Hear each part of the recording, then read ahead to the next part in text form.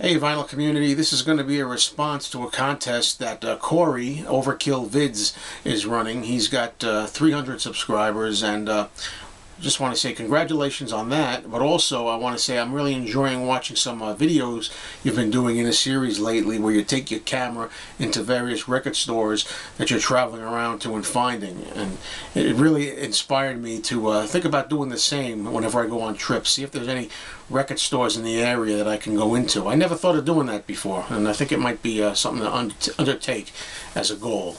Well, your contest is asking us to talk about some of the outstanding concert experiences we've been to, I believe, and I have two different artists. One of them is going to be no surprise. One of them is Paul McCartney.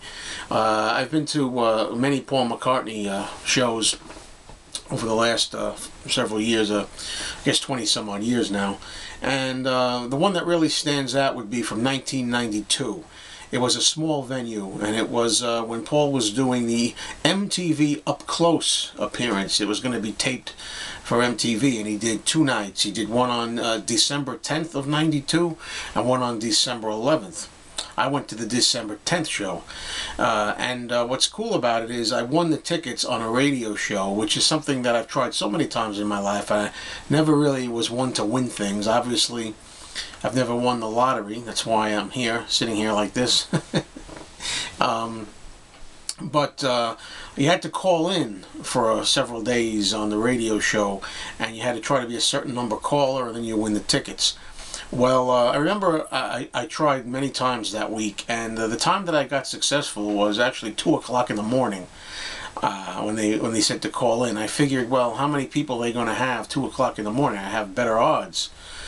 Well, they wanted the 25th caller to win, so I called up, and the phone was ringing. And when the phone was ringing, I was getting so excited. Oh, you know, I might get through. You know, pick up.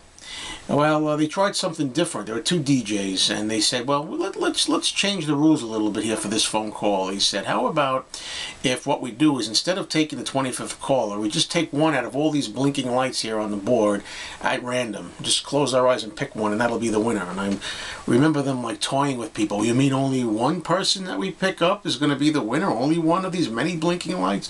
And I'm standing there on the phone like this with my fingers crossed.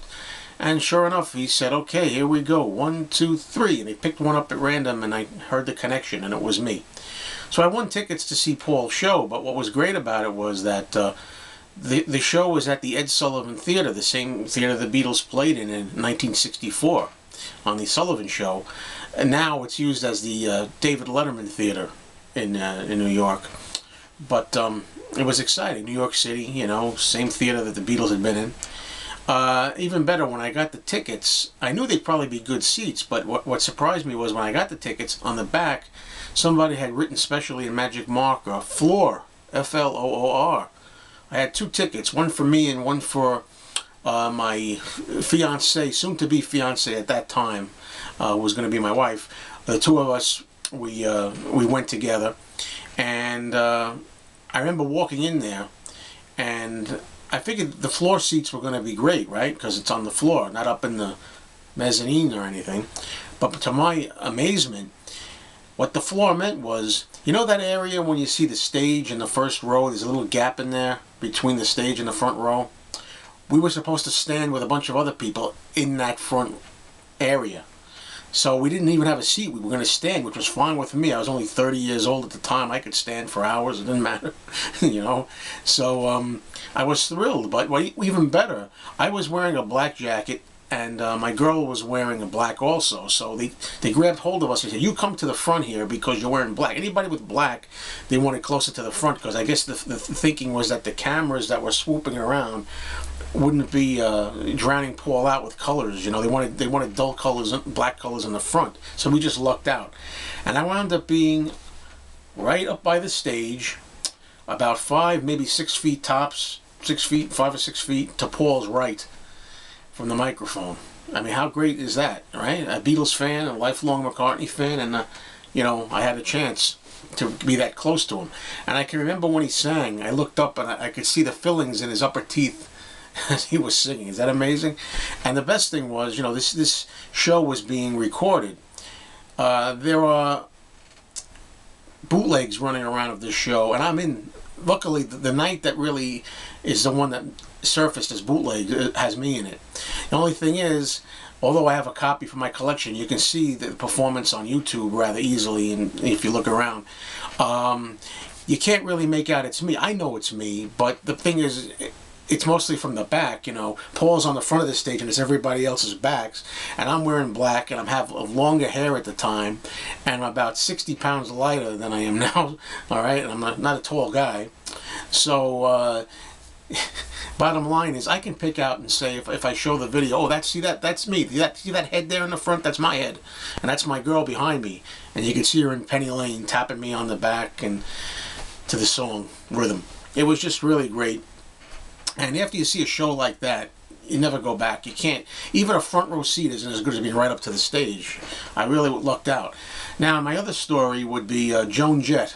Joan Jett is somebody that, you know, I've always liked, and well, I liked her more when I was younger, you know, in my early 20s. But anyway, I went to, and there's the poster of her back there. The door's not closed, but anyway. The thing about Joan Jett is I learned early on that she liked fans to come up to the stage. Same situation as with McCartney. And what you would do is you would buy a ticket. Didn't matter what seat you were sitting in, whether you were way up high or whether you were down on the ground. The main thing is you got there early and was one of the first people with your tickets. And then everybody who was in the die-hard core audience knew that the idea was to charge the stage. As soon as you got in, you ran, you charged the stage, found your spot on the stage, and secured your space. You had to wait 1 or 2 hours before the show started. But when Joan came out and thundered that rock and roll and stomped on the stage, she was right there. I mean, she sweat on me. I went to several shows like that, getting up front like that. She had a run in March of 1989 in New York City at the Luntfontein Theater on Broadway, and I was at I don't know if it was 2 or 3 of those shows. I forget how many I went to. But anyway, and I remember her hair hanging down. You know, she shook her hair, and it's in my face. You know, you're getting sweat on by Joan Jett, and her hair's hitting you in the face. And she's talking, saying personal things to you in the front row there. And again, after you see a show like that, you can never go back and sit down again. And, you know, you can feel the energy. You can feel the thunder on the stage. It's a terrific rock experience. And on one of these shows, the guitarist Ricky Byrd, at the end of the show, took his guitar pick and threw it out. I just put my hand up instinctively and caught the pick, and I have it somewhere. I should have had it ready for the video. And that's it. Well, I spent all my time already here telling the story. So, many more subscribers to you, Corey. Thanks a lot for the opportunity to tell my stories.